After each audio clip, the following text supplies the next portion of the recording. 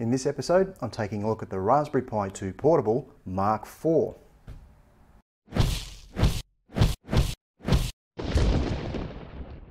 Hi, and welcome to the show. I've been continuing down the Raspberry Pi 2 Portable road, and I'm up to Mk4. And in this one is a 5-inch touchscreen version, no keyboard attached, it's just a touchscreen 5-inch Raspberry Pi Portable with a 2.6 amp hour battery that you can just fit into your pocket. Let's take a look. Alright, so here we are, Raspberry Pi 2 Portable. It's just a case that I've designed up for myself. Not anything particularly fancy, but it does the job. Holds the 5-inch touchscreen in place, and like, as I said, it's a touchscreen. And you'll have noticed just then that the touchscreen itself is out of alignment or out of orientation.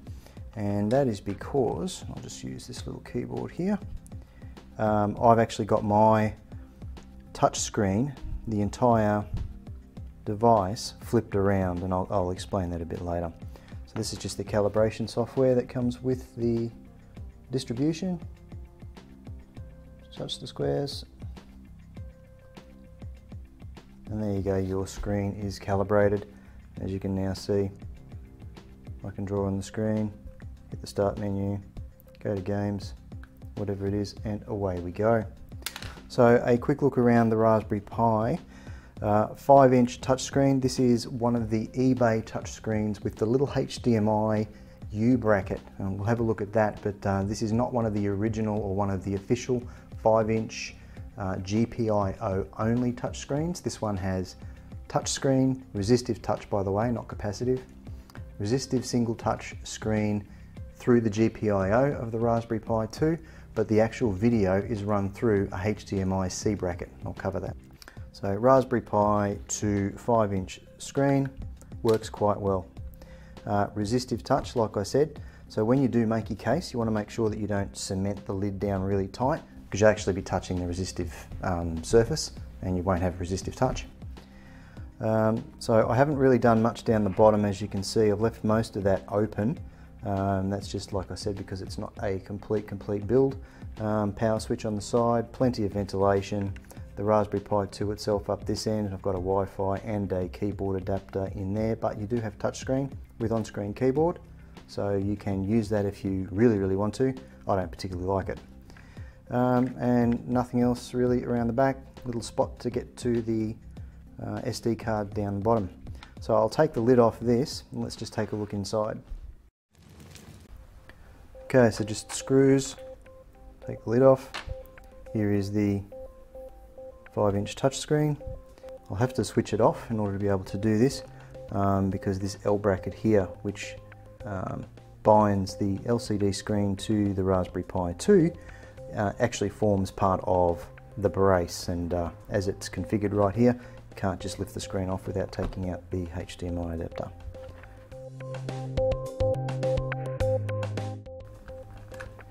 And there's the C bracket that I was talking about.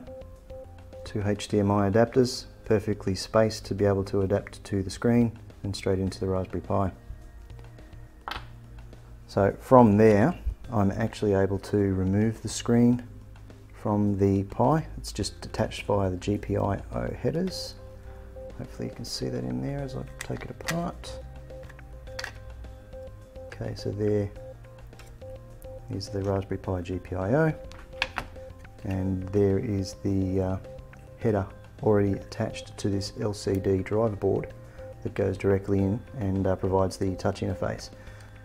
Just on this touch screen, it comes with a few little brass legs so you can make a complete stand up.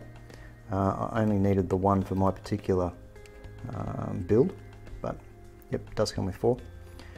The HDMI connectors, full size standard HDMI connector, and there is a 5-volt power in. You do not need the 5-volt power in if you are taking the power from the GPIO. However, if you're not using this particular GPIO pin out, you can still run this HDMI and power in and just use it as an actual monitor by itself. It does have an on-off switch as well, which is actually kind of handy, because if you can power off the backlight, the whole thing uses less power and you can actually get it to run longer depending on how much battery power you've got.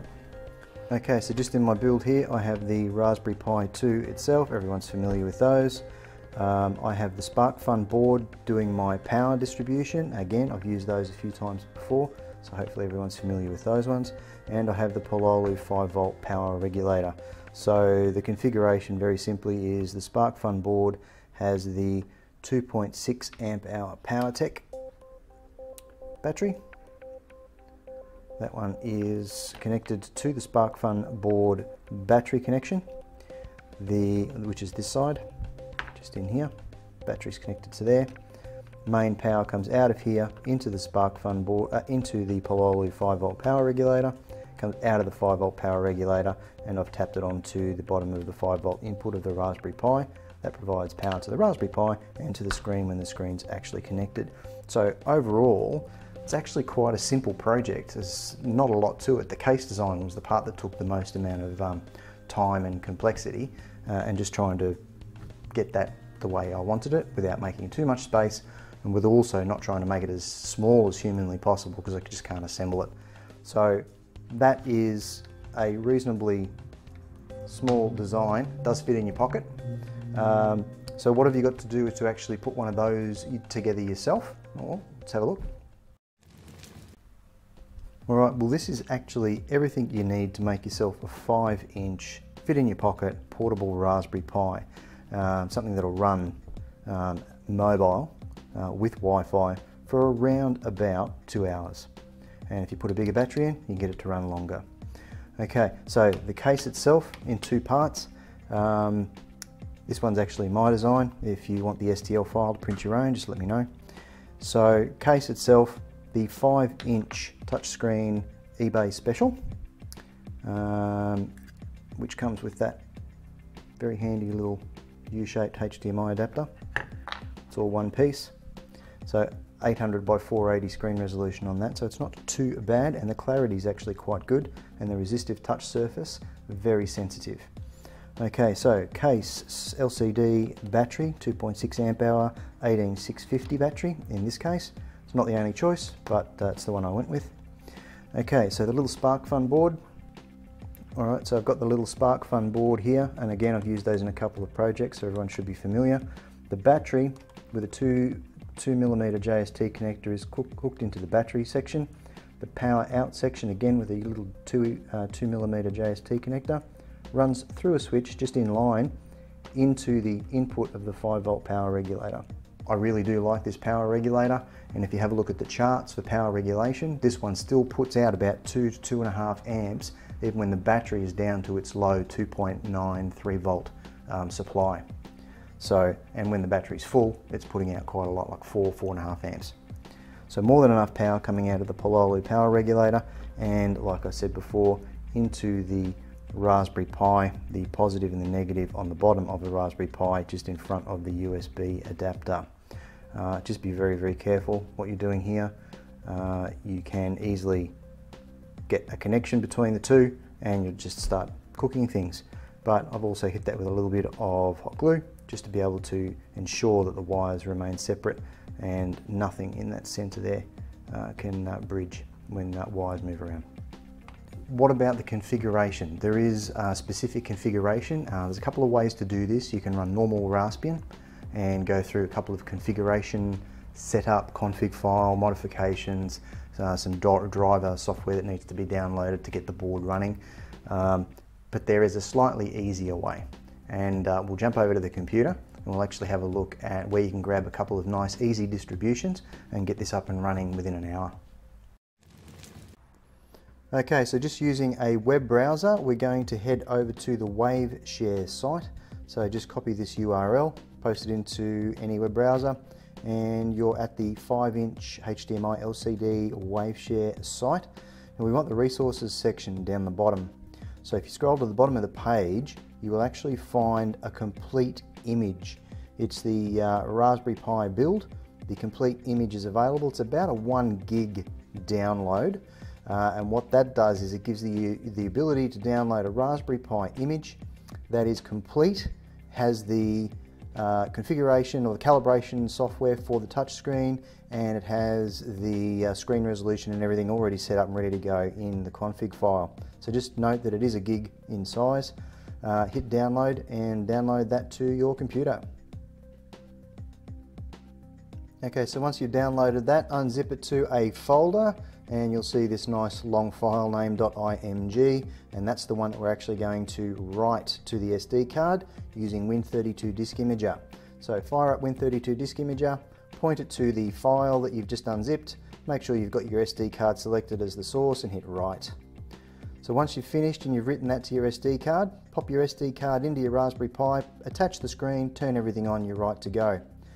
From the Pi itself, go back to this website, the Waveshare website, and download that link, the driver.